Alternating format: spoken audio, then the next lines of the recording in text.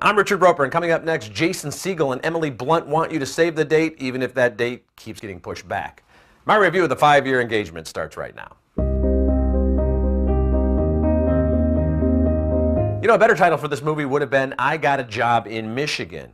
Uneven and a little too predictable, but also consistently smart, sharp, and sweet. The story is more about the tension created when a couple uproots so one of them can realize a career dream than it's really about the fear of commitment.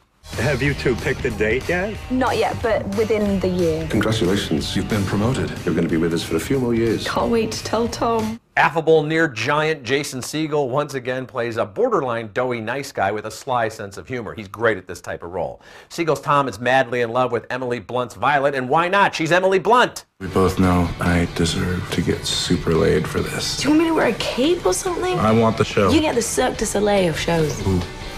Lots of this and this stuff.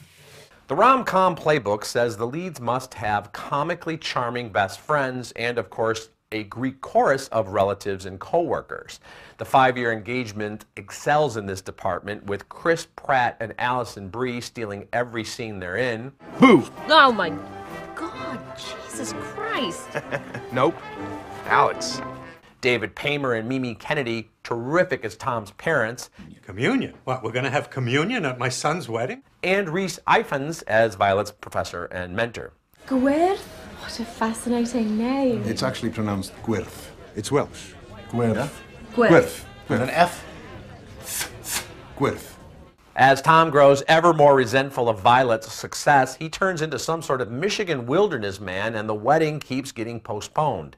At times, the 5-year engagement veers into absurdist shock comedy. Some of it's really just stupid, some of it's really funny. We also get moments of brave, pitch-perfect quirkiness. I promise you that I will just love you every step of the way.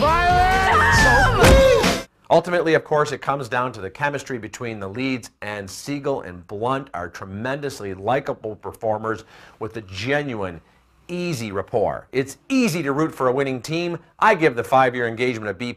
I'm Richard Roeper. You can get all my reviews at richardroeper.com and on Reels.